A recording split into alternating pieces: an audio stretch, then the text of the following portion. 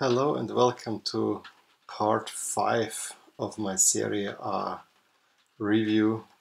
I found a few more jerseys. I actually found all of them, and I will do the remaining jerseys in two parts, so part 5 and part 6.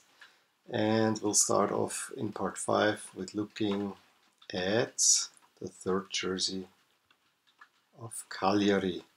If you have seen, I think it's in part 1. The home jersey is a classic half-half, one part navy, another part red.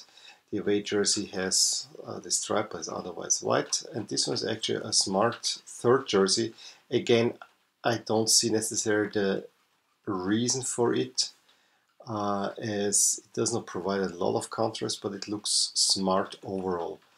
I think it being navy jersey makes in a way sense. I like even the sponsors that are actually quite clunky, they still connect somewhat to Sardinia and Cagliari in particular, so that looks actually nice. They have the red stripes going down the sides and the collar and sleeves are trimmed also a little bit of red. Other than that, everything's white. I honestly have to say I like this one too. Despite the sponsors being so overbearing, but there is something about this jersey I like, so I would give this actually an 8 star. Then we move on to the next one, which is of course Empoli, where we see all three jerseys here released. We have, and we'll go first with the home jersey, the one in the center, which I find really odd. Again, it has this new Kappa template where the torso and the sleeves are separated by an additional stripe, but this here it's not seen as much unless you look at the seams. But what I don't like is this two-tone jersey. For me, Empoli should play in medium level blue, which the bottom has, but then it goes into this navy blue and it kind of looks odd to me. And of course the sleeves are then all navy, as is this kind of the patch. And yeah, that the sponsor is above the Kappa logo, that's especially that full color is a little bit odd. The main sponsor is actually alright, even if it has this green dot in there, but yeah, just doesn't look quite right to me, honestly. This would look better to me as a third jersey. Just look at how the crest does not fit in. And for that reason, I'm sorry, I just gotta give this a 4-star rating. The two alternates are better, and we'll go now with the away jersey. And that one is actually quite simple. It is white with the blue on the collar, and the Kappa logo is also in blue, but it's the same blue as we find on the Empoli crest, which is among Italian crests surely not the best one. I actually remember they had some sort of cathedral on there at one point, but I might be wrong. I just find this crest a little bit underwhelming overall. Looks a little bit messy. Anyway, I like this away jersey. If they had the home jersey just in the same template with just the plain blue, that would look good. And despite its simplicity and a lot of sponsors, I'm gonna go give this 7. This is a very good away jersey. And the third jersey, I can say similar. Maybe the Kappa logo in white could be also in blue, but you know, in white it pops better, and since the sponsors are also in white, it makes some sense. It doesn't look as good as the away jersey though, because the away jersey has the advantage of having white and blue paying off, and here we have black, white and blue, so it's a little bit more. Therefore I'm only gonna give this a 6. But yeah, I really wish that the home jersey was just a plain blue one, and it would have been alright.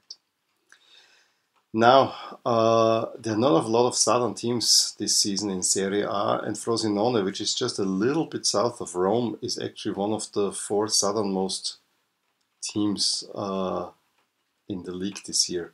which is kind of sad to say. I mean, we lost quite some southern teams and some classic southern teams like Bari or Lecce are not even there. But let's go to Frosinone, the Canaries. And they have a sponsor with the name of Zeus, which I find is already wonderful. Whenever you can get the Greek father of the gods in there, you're about to win with me. And the jersey, actually, again, I don't have it with sponsors. I imagine this is many sponsors. So whatever I'm thinking for rating here, I will drop it down just for the sponsors or already by one grade. But this is actually a nice looking jersey. I like the Zeus Z logo on the sleeves. And then the blue trim. The color looks a little bit odd, but actually looks better than, for instance, the New Balance ones. It's just, why do we need to have the blue stripe going here? Just let the color go around. So that's a little downside. I like this striping pattern that is copied from what Juventus had 2 seasons ago and Milan had, I think, yeah, 13-14, 14-15 had something like that. Here I am okay. If this was blue and yellow, I don't like it. But yeah, I think overall, if it's just that plain, it would look great and could get a high rating. I really hope that the sponsors on there are also in blue. But yeah, I cannot say much there, but it's so weird when I have to fact as well. I'm gonna give this a 7. I would go higher if I know that this is, I probably would go 8, if not 9. Probably 8 because of the color. Now the away jersey I actually like even better because despite it being messy and a little bit reminiscent of the Argentina away kit they wore in the 2014 World Cup final, this actually works. That away kit was a little bit of a mess with the black and the blue not really fading that well, but here we have a clear fade. And I like, we have the blue on top, then we have a big yellow band, then it fades a little bit into white, and then the white fades into gray, and then we have the blue on the bottom, and the sleeves are trimmed on the left side with blue, on the right side with yellow. I would be interested to see if the Zeus logo is actually also in blue on the other sleeve, or if it's in yellow. That would be an interesting fact. And the nice thing about this is, if the sponsor, if there is one, would be applied nicely here. There is enough space. We have the white band that would fit for a sponsor. If it's a 2-line sponsor, you can fit it probably in this band up here. So I think this is a really interesting, smart design that without sponsors, I definitely would give. I see if I look here, the back is probably just plain white. I wish at least the blue would fold over a little bit to really form a nice shoulder yoke. So yeah, I would give this an 8, but again, we'll go with 7 here. But those jerseys are actually quite nice, and I like the blue and yellow. This is quite interesting. Now, going from a rather lesser team, we go to Italy's oldest team, and the one that won so many championships at the beginning, and then this just stopped. Genoa, the first champion, the oldest team in Italy, and they, like Cagliari, get a very classic looking home jersey with this half and half look, but it also, the sleeves are not exactly half because the sleeves give the continue the contrast. The one thing I do regret though is that the sleeve trims on the right sleeve, the dark one, is red and it should be blue here on the red one. That looks odd to me. Yeah, the picture is not the greatest in terms of presentation, but we can get a good idea of how the jersey will look like. The color is very old style, except for this red slanted band. I really like how the crest is boldly applied, and then maybe with the sponsors they go a little bit too wacko, especially the one below the Lotto logo. That's just a tad too much. If I look on the back, yeah, we see the same thing. Also note that there's this slight fade between the two halves, which makes an interesting effect. It seems a little bit that the red half is bigger. which is odd. I like that under the collar we have the founding date 1893. The sponsor on the back I'd rather not have, but yeah, that's the times. Overall, I think almost a classic Genoa jersey. I really like the color. There are a few things that I don't like, so I would go 7 here. The away jersey though, that one is really nice. Similar as Sampdoria, they put the crest on the belly. It might look odd, but I actually like it in this setting. Then of course the Lotto logo moves where the crest should be. But yeah, interesting design for sure. Same color as before. Now we have the dark blue trims on the sleeves, which makes sense. I like this plain whiteness of it. And also the sponsor is kind of forced to the bottom. Of course there will be one opposite of the Lotto logo. So that's a given. I'm not so sure about the color opening, but I think overall this is a really nice one. Yeah, I'm gonna go 8 or 9. I'm just wondering how much is the crest.